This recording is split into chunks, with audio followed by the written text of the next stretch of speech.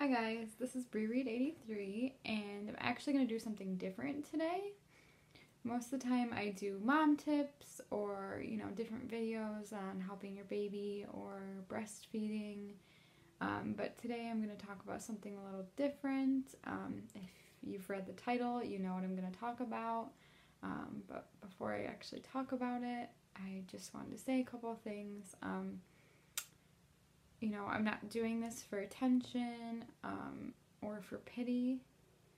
I've been through all the emotions. I don't need pity, but I feel like I haven't talked to many people about this, and I've worn it inside myself, and I've covered it up, and I buried it for a long time.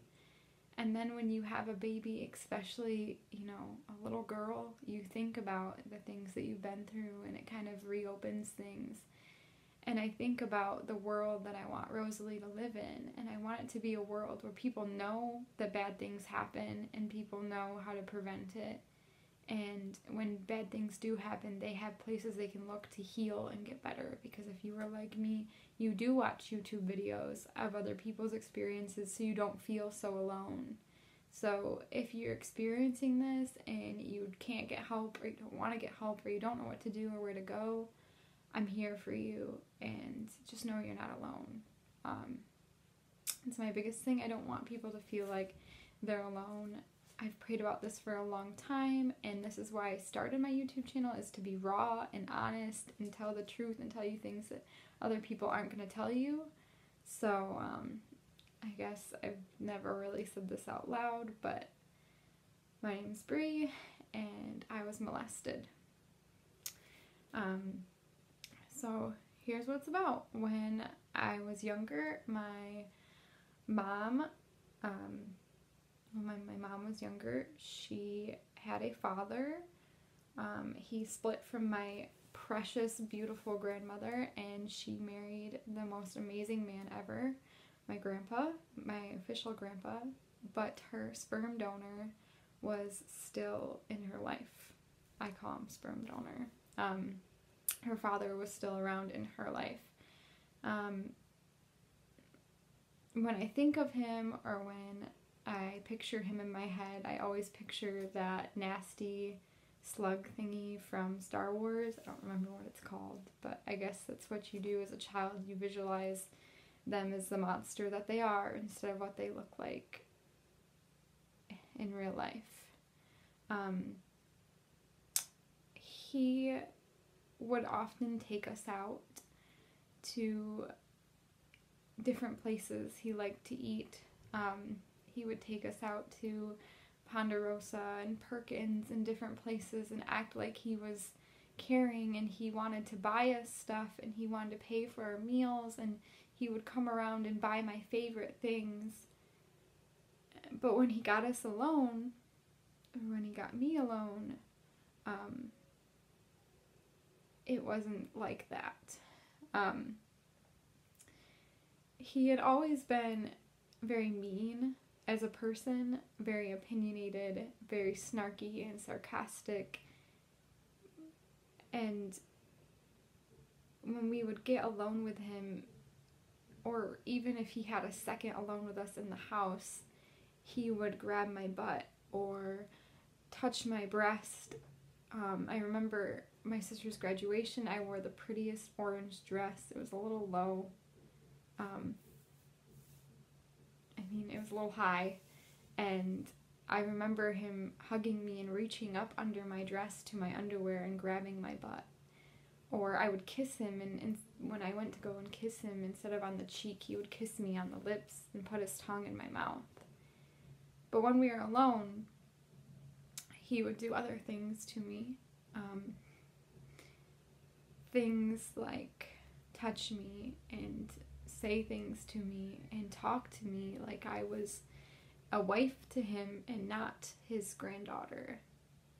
And I think the hardest part is, statistically, it's a lot of times a family member, and you don't know what to say. He told me a lot of times that God would hate me, that, we can't tell anyone, and this is what I have to do. And he brought religion into it a lot. And I love God, and he knew that. He knew how much I loved God, and he would use that against me to keep me quiet. And for a long time, I didn't remember, or I would forget, or I would bury it so far deep inside my soul that I didn't think or talk about it. And when I started to get older, he would ask me to come sit on his lap or to hug him more. And I remember hiding when he got me a present, because he knew if he bought me a present, I'd have to hug him, or I'd have to go out with him, and he could touch me and be around me and do things to me. And the way he manipulated all these situations, my poor parents never knew. And I've never blamed my parents for this. I know that they didn't know, and they would have protected me if they could have. You don't expect that from your family, and that's why family members sweep in and do it, because we're easy access. As a child, and as a trusting child to your family, you are easy access, and you are easy to come upon and to prey upon. I didn't really understand what he was doing. I don't think I really understood what sex was or how you could get pregnant for a very long time. But I always remember as a child coming home bleeding, and I remember I would kind of complain, and we thought that maybe I just had a hemorrhoid or I pushed too hard going to the bathroom. But that was the wrong spot I was bleeding from. And I remember, to reel me in, he would tell me nasty things about myself. I was a chubbier girl as a child, and he would tell me that I'm fat, or I'm getting hefty, or I'm not looking good, or when I cut my hair that real women of God don't cut their hair. And he would just tear me down in a way to make me feel so little. And then when he got what he wanted, or when he would come close to me and take what he wanted because I wouldn't give it, then he would be nice to me. Then he would buy me the presents. He always had very thoughtful gifts, so people thought he was thoughtful. He always gave me things that my mom told him I was really excited about, like I loved monkeys, or, if I really love sparkling grape juice. One year he gave me like 10 crates of it. So he looked like he was such a good person, like he cared about me as a person, about who I was, but to him I was just a body. A body that he could manipulate and move and take what he needed, because that's the kind of pervert that he was. I feel like there were so many times that I acted out, or I was so mean to people and they didn't understand why, especially males in school. When they would talk to me, or when they would joke and say mean jokes to me, I would cut them so deep with my joke back that it would go from something funny to something horrible. But I was so used to being torn down so I could be taken advantage of that I didn't want it anymore. As I got older, obviously, for someone like him, I wasn't attractive anymore. Those were the best days of my life, when you're finally free from something like that and you don't have to be subjected to it anymore. It didn't just die off. I think there were those kisses that were, I'd kiss him on the cheek and they would last longer than they needed to, or he would make me hug him and he would grope me and rub up against me. And if you're wondering, well, why did you kiss him again, or why did you hug him again? Because you don't know any better. When you're a child and that's what you go through, you don't know what's wrong and right, and you feel so obligated and you were so scared of the person that's done this to you. When you go near them, you can't breathe and you freeze. I don't know if anyone's ever had anything bad to happen to them, but I just freeze and I do what I can to get out of the situation. So if he's heckling me, I'd say, okay, I'll just do this and get it over with, and then I can go. Then I can leave the room. Then I can go somewhere else. And when we would have family nights, he would be there, and my parents would always ask, like, oh, I'm going upstairs, and, you know, I don't like scary movies, so I'm going upstairs, or I have a lot of homework, and I always made a lot of excuses, because I would never, ever tell my parents, because I was so scared, first of all, and then when I got older, it took me a really long time to tell them, because, one, I was embarrassed, and two, I don't need them blaming themselves. This had nothing to do with them, and it's not their fault. Sometimes the devil's in disguise. A lot of these men are very good at being manipulative. They're very good at what they do. And they know how to act in front of people to make it seem like they're normal and perfect. So it's no one's fault but his. And I think holding it in for this long has caused me to push a lot of people away, or to be a very sarcastic person. I have a lot of funny jokes that I make, or I'm reserved in places, but that's because people that you've trusted so much have broken your trust so hard that you don't know what to do anymore. But I want to tell you that I'm not a victim. He doesn't deserve attention from this. He doesn't deserve anything from this. But I'm not a victim. I'm a victor. I have come out of this, you know, I don't want to say everything happens for a reason, because if I could take it back, I would. But there are also things about me, because of this happening, that I love about myself. I went into the special ed field, and I love my children, and I have a lot of kids that come from broken childhoods or crazy homes, and I see them act out, and I see the other teachers get mad, and I say, I know. I look down in their eyes and I tell them, I know, and it's okay. You know, and God has given me so many gifts out of this, and taught me how to be more sympathetic, and how to be a crusader for those that are down. If you know me, my husband says I'm always making him go help people in Walmart or other places, but I help them because I know what it's like to be down. I know what it's like to have someone bully you and someone manipulate you and be in a bad situation.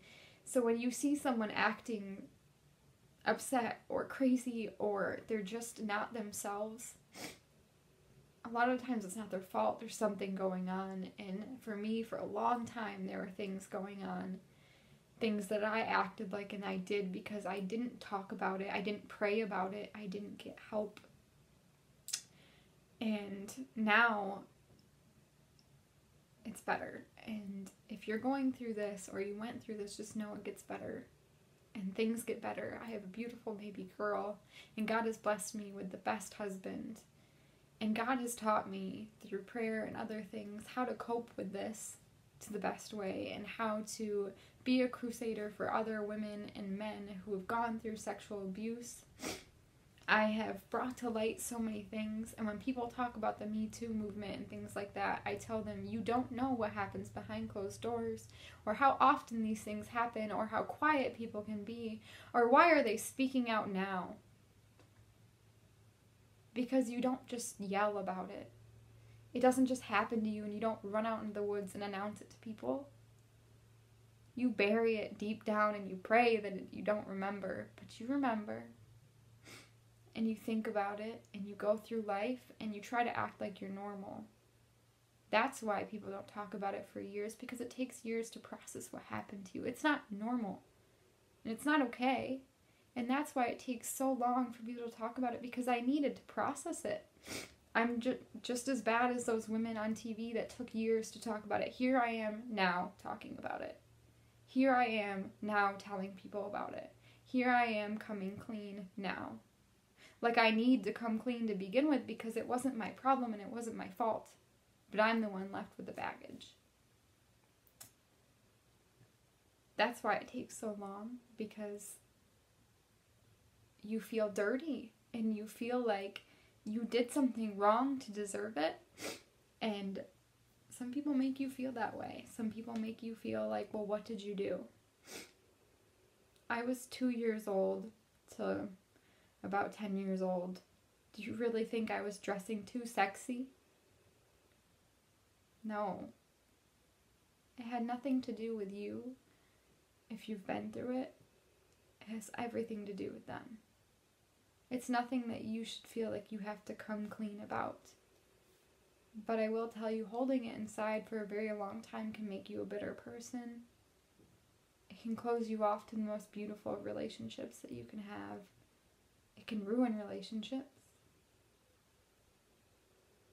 So if you're going through this, I suggest that you pray. God is really great, and He does some great things. If you're not religious,